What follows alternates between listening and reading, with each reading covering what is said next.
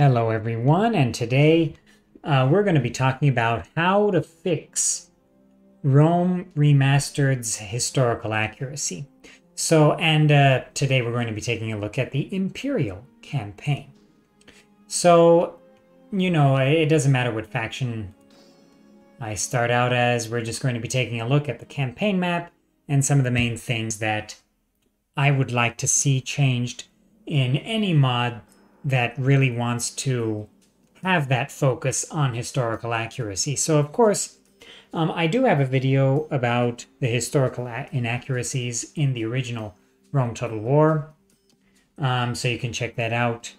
I'll have a link to that somewhere. But in any case, let's show you all what I'm talking about here. So, the original Rome Total War has all these same problems, and of course Rome Remastered remasters the game. It doesn't change the gameplay and the balance and things, so that's why a lot of those historical issues that I'm going to be talking about are still retained in the remaster. And that includes character names and Rome being 3 families. So let's start off from the west and go east. So, Gaul and Spain are sort of amalgam factions, right? So one of my issues in the original Rome Total War is that you have these amalgam factions that combine a whole bunch of tribes, right, into one big super faction.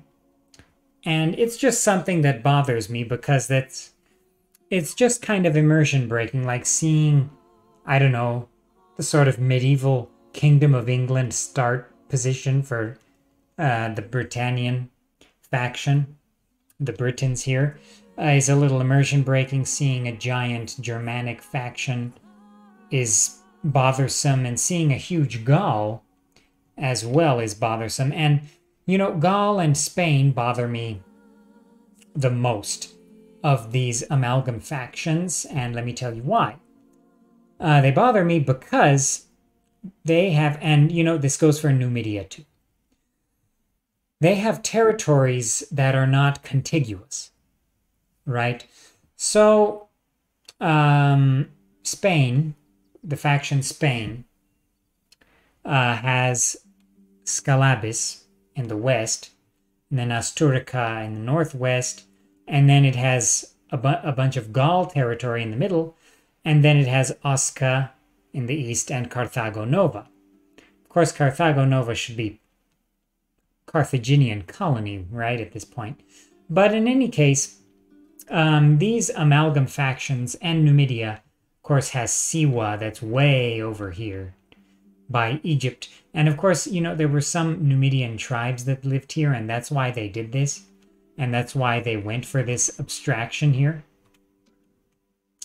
But in any case, I do like this new strategic view of the map here. But in any case, yeah, I really feel like any mod that wants to have a greater focus on historical accuracy and better start positions should, choose a tribe. Because, you have other factions here in the game that start out with just a couple provinces or 3 provinces, like Thrace over here, Dacia. And, it's okay to have a faction that starts out with just 1 starting province or 2. And, these tribal factions absolutely, in my opinion, should represent 1 tribe or a couple of tribes, like a confederation. But it shouldn't be like every single Germanic tribe, every single Britannic tribe, every single Gaelic tribe, and omitting like a couple of Gaelic tribes here for no reason other than, I don't know. And making them contiguous, of course, that's going to really help, and for Numidia as well. That will also help the AI, because the AI has a really hard time managing non-contiguous empires. Like, look at how it manages the Scipii family holdings. So let's go back to the map there. So yeah, those are the main things I want to say about the barbarian factions in the west here. And of course, giving Carthage Carthago Nova, that's going to really improve their start position at the start as well. And Carthage could definitely use a bit of a buff there. But in any case, yeah, that's what I have to say about Western Europe. I don't have too much else to say about it. I mean, it's pretty self-explanatory. I do wish North Africa had a couple more starting regions, especially on the coast here, but that's neither here nor there. It's not really about historical accuracy. So let's move over to Greece. So you've got the Greek cities faction. Now the Greek cities faction really bothers me because, of course, in the 270 BC start date, you did have like a sort of alliance of a few Greek cities against the invasions of Macedon and Epirus as well. So that alliance was made up of, well, in historically accurate mods like Europa Barbarorum, for example, the cities that make up that faction are the Cremonidian League, are Sparta, Athens, and Rhodes. And you know, it makes sense, and it makes for a good faction because not only is it fun for the player, because it's a really cool faction, you're in an interesting start position, you've got the old classical style Greek warfare with limited cavalry, but a good navy. Not only do you have that, but it's also good for the AI, right? So the AI, the Greek cities AI is, you know, Greek cities start out with Thermon, the Aetolian League there, and Sparta and Syracuse and Pergamum and Rhodes, but not Athens. Not Athens for some reason. It's just a very strange amalgam here because you've got the Kingdom of Pergamum and the Tyrant of Syracuse and the Aetolian League and the Kingdom of Sparta combined as one faction. And it doesn't make sense. Like, it makes sense to, at least with this start date, have Sparta, Athens, and Rhodes together. But not Pergamum, not Aetolia, not Syracuse. So that's something that I'd like to see mods tackle. Any mod that wants to work on the gameplay, work on the historical accuracy of the campaign, that's something I would like to see tackled.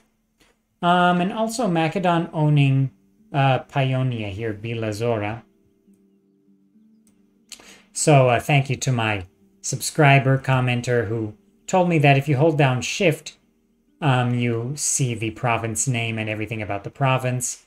Of course, it used to be that you right-clicked on it and that would show you everything, but now you have to hold down Shift. So that's good to see.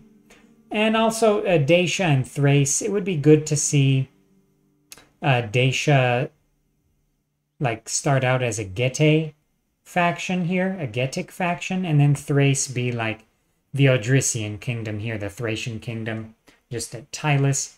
I think that would be a good compromise for them because they are kind of amalgam factions too. And that's pretty much all I have to say about that. And of course, if the mod chooses to combine the Roman factions, some people don't like combining the Roman factions out of either nostalgia or out for gameplay purposes because the AI, of course, does better when it's fighting single front wars. Even in the remaster and even in the newer Total Wars, the AI does better with single front wars. So having the Roman families is not something that really bothers me that much. But if you do combine the Roman families, then it opens up some faction slots. Because, of course, right now, as of right now, the recording of this video, the faction slots have not been increased to 31, as they said they will do. So yeah, the only way to get new faction slots is to combine the Romans into one faction. Of course, making it more historically accurate. So that's up to the mod maker to do. And of course, opening up the faction slots allows for perhaps an Illyrian faction or Epirus to be added, which will make the Balkans a more interesting theater of war in Total War Rome Remastered. And let's move on to Asia Minor. Now, Asia Minor is actually not one of the worst offenders, I think, in the original Rome Total War, and same goes for Rome Remastered. I do wish the Ptolemies had their territories in southern Asia Minor here, like at Lycia and Caria. Having another city here like Side or Seleucia would be cool to see, would be nice, indeed. But yeah, having the Ptolemies have their territory in southern Asia Minor would be nice. Pontus. Let's talk about Pontus. Of course, at the start date here, Pontus did not control the city of Sinope. It did not control Cappadocia either, Mazaka here. So, you know, Sinope should be a little more to the west here, right here at the tip, and it should be the province of Paphlagonia. And then you could have Amasya here, and that would be the province of Pontus, and I think that would be a good compromise. And then Cappadocia should be a rebel province. Because, of course, it was the kingdom of Cappadocia. It was its own sort of Perso-Macedonian Achaemenid successor state, just like Pontus, Armenia, Atropatene, Cappadocia, under the Ariaratid dynasty, was its own Achaemenid successor state kingdom. And it should be independent here, not part of Pontus. In terms of the situation here between the Seleucids and the Ptolemies, I don't really have too much to say about that.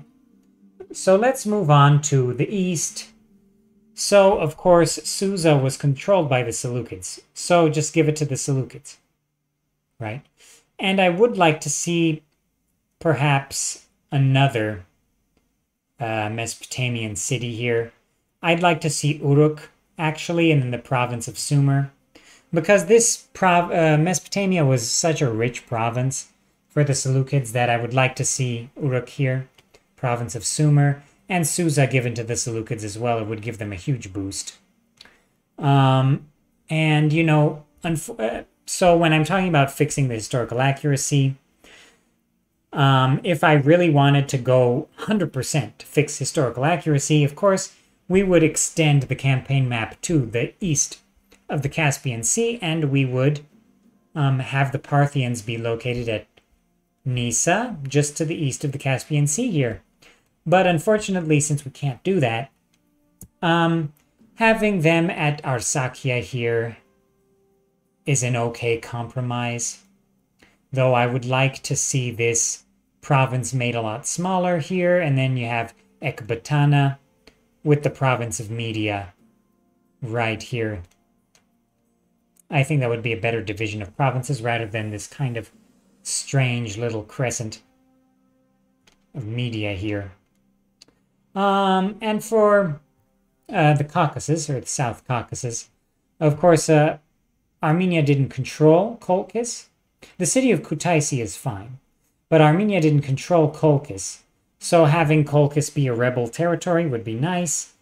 Having a new territory here, Caucasian Iberia, would be nice as well, with its capital at Mtskheta or Harmazica. And of course, Caucasian Albania up here, with its capital at Kabalaka, right about at this location, would also be very nice to see in any historically accurate mod that seeks to make the game more accurate. And, you know, in this big swath of territory between Mazaka, this triangle between Mazaka, Artaxata, and Hatra, I would like to see a couple of provinces added. It would be good to see Comagene, with its capital at Nymphaios in this area over here. It would be good to see Sopene, with its capital at Carcathiokerta, around this territory right here. And it would be good to see Edessa too, as opposed to Hatra, the territory of Osroene. That would be good to see. And number one pet peeve, I want to see Artaxata replaced by Armavir. It's in the same area here, slightly northwest of Artaxata. Armavir was the capital of the Kingdom of Armenia at the time. Artaxata was, of course, founded about 100 years after the start date. And the faction leader of Armenia should not be Artaxias, again, the founder of Artaxata. Again, he lived about 100 years after the start date. I'd like to see the faction leader be either Orontes, the Greek version, or Yervand, the Armenian version. Other than that, let's talk a little bit about the north here, the steppes.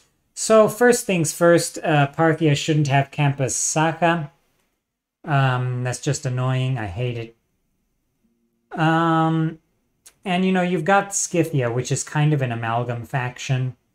Right, an amalgam for the Scythians and Sarmatian tribes. So, of course, if you want to keep the name Scythia, it would be good to have them just north of the Bosporus here, the north of the Crimea, where Campus Scythia is. Of course, this was like the royal Scythian kingdom, so it would be good to have their start position right there, and then Tanais definitely as a rebel position. And then, you know, if they wanted to go for a Sarmatian type amalgam faction, then having just Campus Sarmate and maybe Campus Alani would be good for such a Sarmatian amalgam faction without Tanais, without Campus Scythia. But that's up to the mod maker, of course. And other than that, you know, the unit rosters, of course, you know, things like flaming pigs and stuff like that, that's up to the discretion of the mod maker. I'm not going to do too much advising in regards to unit rosters. I actually find the unit roster abstraction in Rome Total War to be pretty cool. Like, every faction feels kind of diverse and different, so if you're kind of going for that vanilla enhanced sort of gameplay, increasing the realism, then I would maybe remove some of those historical units like the gladiators and stuff. But other than that, people have talked about that kind of stuff to death, so I wanted to focus this little talk on the campaign map. Other than that, that's pretty much all I had to say. So I hope you all enjoyed this video about making Total War Rome Remastered more historically accurate. Of course, all of this goes for the original Rome Total War as well. And yeah, I'm going to do a video like this for whatchamacallit, Barbarian Invasion, and perhaps for Alexander as well. So if you like this kind of video, if you like videos about the historical Total Wars and their mods, why can't I do this? If you like videos about the historical Total Wars and their mods, then stay tuned to the channel, leave a like, subscribe, and I'll see you in the next one.